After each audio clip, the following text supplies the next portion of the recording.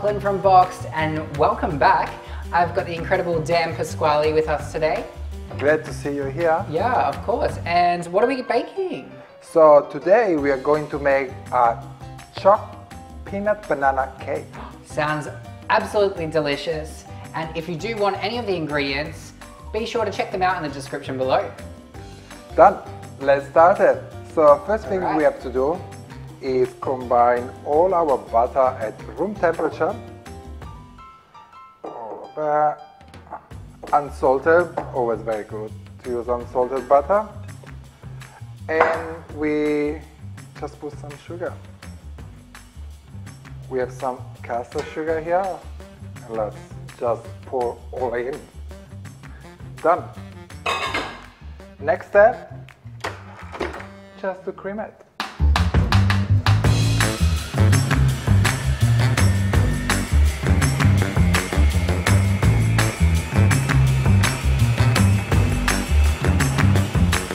And now it looks like our mixture, butter and sugar, is nice and creamy. And let's just combine some eggs. So let's start with the first egg, and you can mix it.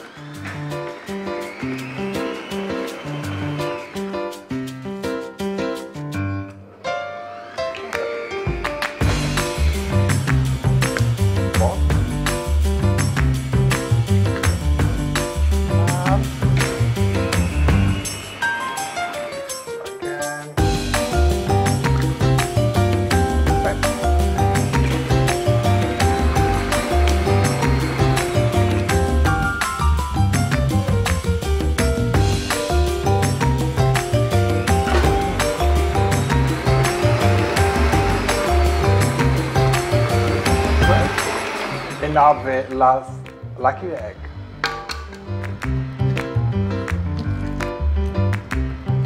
Done. And now we need to make sure all the butter and the sugar is scraped up from the sides of the bowl. Yes, that sounds good. So looking at just creating like a smooth consistency, right? Yeah, exactly. Smooth, silky consistency. Now let's do it again. Great! And now we start to combine all the dry ingredients all together. So we have here self-raising flour and plain flour. We add some cocoa powder. And then in here we have more wet ingredients. So we have milk, and we just add some vanilla. Done. And now let's just mix all the dry ingredients all together. I always love to use my hands. It's actually nice and relaxing. You can try if you want. Would you like to try it? Why not? Alrighty. See, it's like if you give a massage to a cloud. Always messy. And now let's just combine half of the dry ingredient with our butter egg mixture.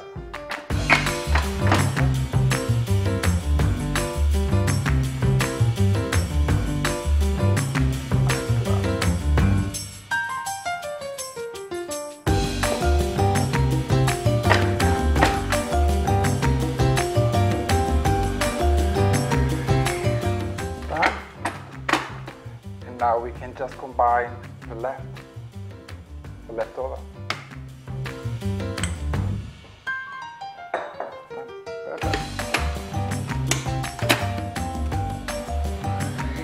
Perfect. Big party. All right, that clearly shows why I'm not a baker. Sorry, Dan. It's all good, no worries. We love messy kitchen. It's all about having fun here. Oh, that's the main thing. Oh wow, that's starting to come together now. Yeah, because now we need to put some milk. Slowly just add some milk. So slowly adding milk. Oh yeah, slowly. Because you don't want more mess.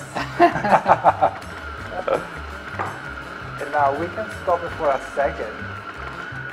So we can just mix remove all the butter from the bowl.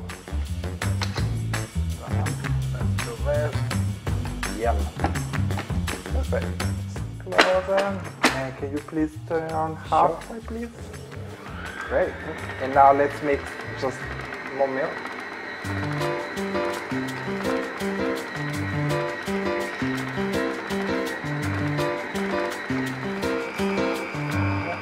Let's double check. Let's just clean this bit. It looks so nice and creamy. Look at it. I just wanted to eat it. And now the last bit is to add some chocolate chips. So we're adding chocolate chips, but you can also add like chocolate buttons, right? You can add chocolate buttons, chocolate chips. You can add peanut butter chips, whatever you like. Even like caramel chocolate would be delicious. Oh yes. Let's do it. Just for 30 seconds. Done. There we go. It's really that easy. It's actually easy to make a cake. Just need to mix everything and just need to wait 45 minutes in the oven and then you get a delicious cake. And if you haven't preheated your oven, now is a great time to do it. What temperature? 170 degrees for 40-45 minutes. I already pre-greased these tins and now we are going to pour the butter inside these 3 tins. I always divide the butter in equal amounts, so in this way, you know, they cook evenly.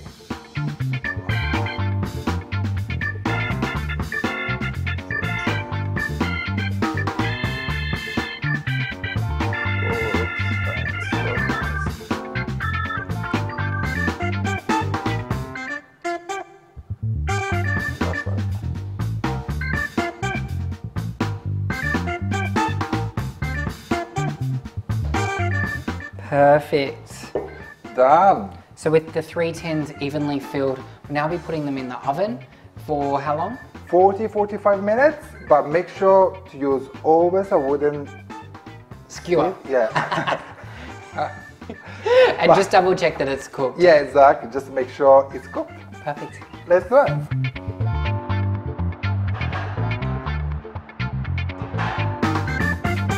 Perfect. So now next step is to make Swiss meringue buttercream. Delicious. It's actually one of my favorite buttercream because it's not too sweet. Because American buttercream can be a bit too sweet. I can't believe we have 9 eggs. Well, a lot, but we need 9 egg whites, so we need to throw away the other stuff. So first of all, take our bowl. We have a pot with some boiling water here behind me, and now we just separate the eggs. So we start with 1, and we do this step for all 9 eggs.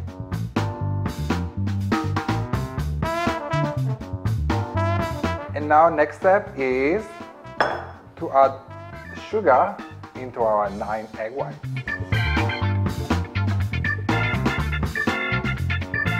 For the next step, we need our whisk, and we just have to whisk our egg white with the sugar on top of the hot water. And we need to make sure we pasteurize the egg white. And to make sure we reach the right temperature, we just need to feel the consistency. Like obviously now it's still at room temperature, so it's still grainy. Once you feel nice and silky and you can feel the grains from the sugar, it's ready. Perfect. Let's do it. And usually this step will take just 3-4 minutes. And once it's nice, white and fluffy, and you feel it and it's not grainy anymore, it's ready for next step.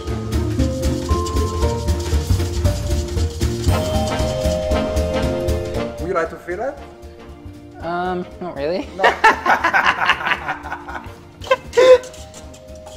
I trust you're good at your job. So yeah, I can't feel the grains anymore, so it's ready for next step. Perfect. So let's go. Next step is just to whisk it at high speed for at least 10 minutes. Done. Put it down and just whisk it.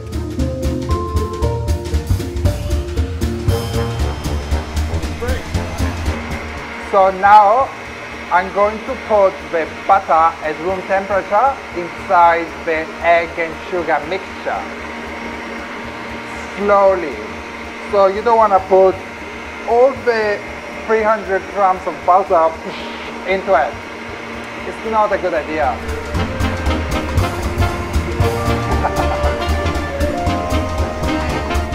Done. Now our cakes are ready. We can cut them. Put some syrup that I already made, 50% of water, 50% of sugar. I always use this tool because it's amazing. Make sure that the layers, they're all nice and even. So let's... a cake leveler, right? It is, yes. So let's cut them. It's done. So it really is that easy. Easy done. So we just leave this one here.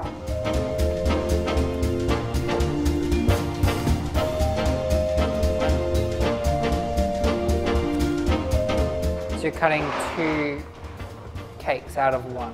Yes, agree.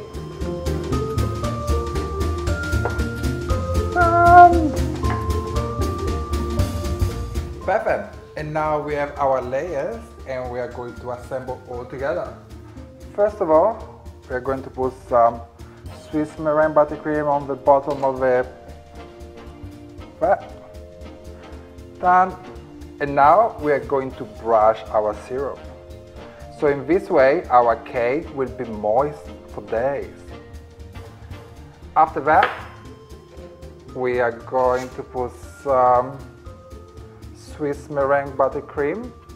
So it's just like a dollop, right? It doesn't have to be an exact amount? Yeah, no, it doesn't. If you love Swiss meringue buttercream, yes, put a lot of it, but usually I would say maximum a centimeter thick.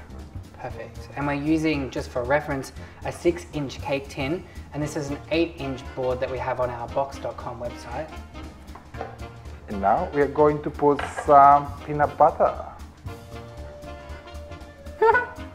Oh, delicious. We mix all together. And now when all the peanut butter is combined all together, we just add some sliced banana. I love this. Such a cool idea, adding bananas or fresh fruit between the layers. Because actually it's very good, the contrast between the creaminess from the bananas and the peanut butter in the frosting. So would you say to eat the cake within like 2 or 3 days because we're using fresh fruit? Yes, I would say maximum 2 or 3 days, no longer. Okay. Done. And now we can go into step number 2, put a second layer. So it's pretty much just repeating the same steps. Yeah, repeating always the same stuff.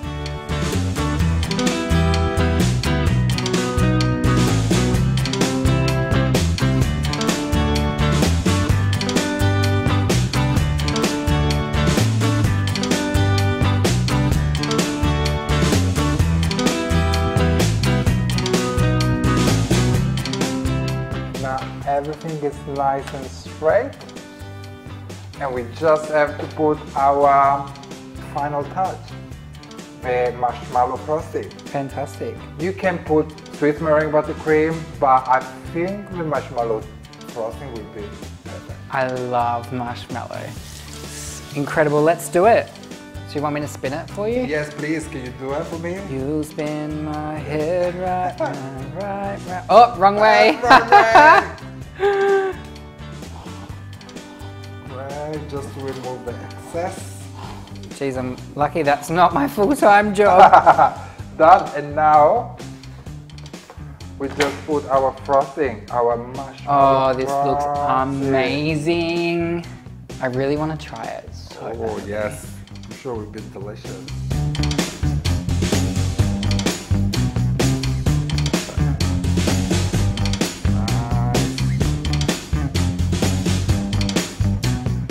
So you're mainly looking for like a thin layer of the marshmallow? Yeah, just a thin layer. And you can always do this step with some white chocolate if you want. Okay. So it's better. Put some ganache. Perfect. Actually, I prefer ganache. But marshmallow. Best part about this cake is there's so many creativity possibilities. And I mean, while we have marshmallows and sprinkles here, I'm sure there's so many amazing elements you could add, like chocolate. Yeah, you can add chocolate, little heart, it's a jelly, whatever you want. Something colorful, I would say. Always.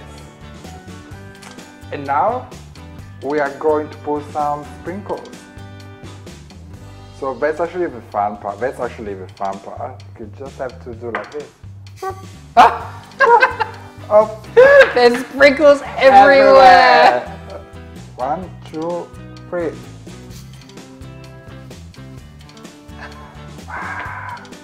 And if you like, you can just decorate your cake with some Swiss meringue buttercream, like I'm doing this way.